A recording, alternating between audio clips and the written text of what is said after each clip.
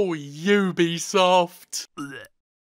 Ubisoft is banning user-created content in Assassin's Creed Odyssey that allows players to skip the microtransaction. Wait, sorry, I don't mean that. That allows users to diminish the quality of the game by earning XP for doing nothing. This most assuredly has nothing to do with the fact that Ubisoft sells XP boosters as part of its extensive and comprehensive array of microtransaction offerings. Last month, Ubisoft released a story creator tool for Assassin's Creed Odyssey, allowing users to make their own quests. It should come as no surprise in the least that some of the quests made were ones that racked up XP quick. This is a standard part of user-generated content. I mean, just look at some of those Super Mario Maker levels that play themselves, or stick the finish line right near the start for a goof. Just look at mods for Bethesda games and a whole bunch of other RPGs that give you extra experience or free levels or a whole bunch of gold. I mean, just look at any user-creator tools put into a video game and you will find things like this. It's one of the easiest, earliest, most obvious things people do. It's a completely expected part of the experience, a part of the tool set. It's what people are always gonna do. When you give the power to create content to the users, you're not always gonna get intricately detailed, layered storylines and quests. Although, to be fair, some of the self-playing Mario Maker levels are pretty damn intricate. But the point is, user-generated content will lead to some of that content being an easy score. And most of the time, it's not a problem. The publishers don't really care. But Ubisoft has a real problem with these user-generated quests that give you free XP, such as ones that spawn powerful NPCs that can instantly kill enemies and rack up experience for the player. According to Ubisoft, this damages the integrity of the game, which is quite funny when you do remember that they sell XP boosters that allow players to rapidly skip the grind anyway. Why isn't that damaging to the integrity of the game? It seems more likely that these custom quests damage the integrity of Ubisoft's storefront, but let's hear them out. These exploits, fuck off.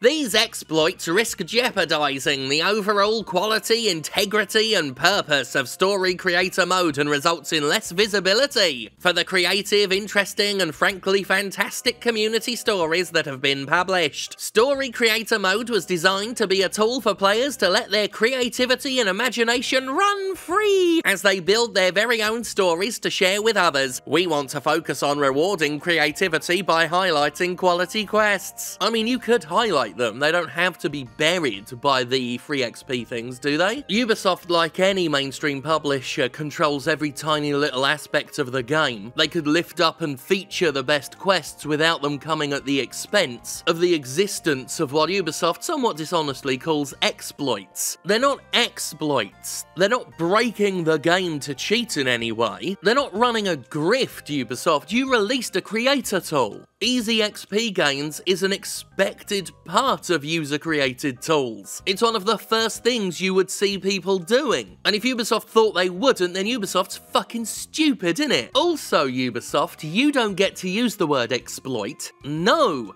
friggin' company that infests its games with predatory microtransactions gets to accuse anyone else of exploitation. Going forward, Ubisoft is now making XP farming quests a violation of the Story Creator Tool's terms of service. Ubisoft says it will be sanctioning those who continue to willfully and intentionally misuse the tool. Yeah, Ubisoft, you're a misused tool. Now, Ubisoft can be a deflective, spineless little worm in this case and pretend this isn't about money and fail to mention the fact that it sells XP boosts, which I guess in their eyes are totally not exploits that diminish the integrity of the game. But make no mistake, this is bloody clearly what it's about. If Ubisoft cared enough about easy experience gains ruining the quality of the game, they wouldn't literally sell easy experience gains to their customers. XP boosters are just part of the massive number of microtransactions that Assassin's Creed Odyssey offers. All of them gauche, all of them tacky, all of them fairly exploitative in their own way, whether they're cosmetic or not, because as I've explained laboriously in many videos now, microtransactions are inherently designed to be psychologically manipulative. Whether they're just cosmetic or not, they are designed explicitly to prey on certain vulnerable people, many of whom the game industry dehumanizes by referring to them as whales. Simply put, I do not believe Ubisoft. I do not believe that they have only the best intentions for players in mind when they're banning quests that allow users to rack up XP. When Assassin's Creed Odyssey first came out, I slammed it for its greed-fueled microtransactions. And some people pushed back on that. They didn't think Odyssey was as avaricious as I thought it was. But I still think it is. I still think that when you go on that storefront and see how much content has been sectioned off for it, it's quite shocking. When you consider it comes on top of half a dozen special editions, season pass bollocks, tie-ins with fucking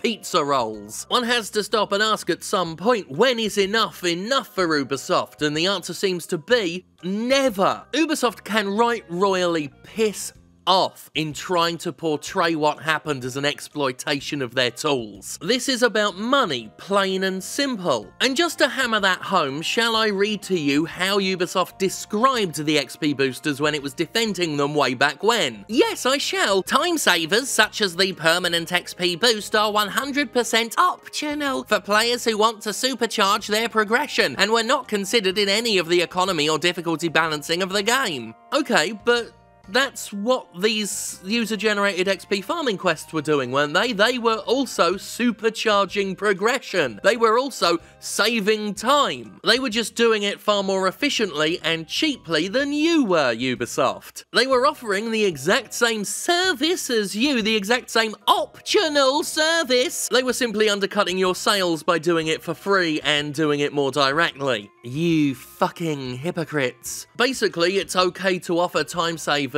if the publisher is the one doing it, while also charging for it. The rest of what they said in that quote was guff. In-game economies and progression are always designed with microtransactions in mind if the microtransactions are in there. They have to be. One always impacts the other. You cannot consider one without considering the other. Ubisoft is straight up lying there, which is unsurprising because Ubisoft lies pretty regularly. And with that in mind, as I've said before, as I've very successfully argued before, no microtransaction in a video game is optional. You can't choose to not have them in there in the first place, and since they do always impact the design of a game, because games overall have gotten grindier and less fun to make microtransactions more appealing, they're an obligatory consideration for any player, whether or not that player actually buys any. Because the psychological tricks are always there, the reminder that the microtransactions exist are always there, the chipping away at player patience is always there. And the publishers know it, they know what they're doing. They plead ignorance about what they're doing, but really they're just showing what they think about you. They think you're ignorant. They think you'll be stupid enough to believe them. And that's what Ubisoft is doing right here with the banning of these XP farming quests. They think you will be stupid enough to believe that this isn't about them worried their sales of time savers will be undercut by other time savers that don't charge. Let's call what Ubisoft is doing what it is.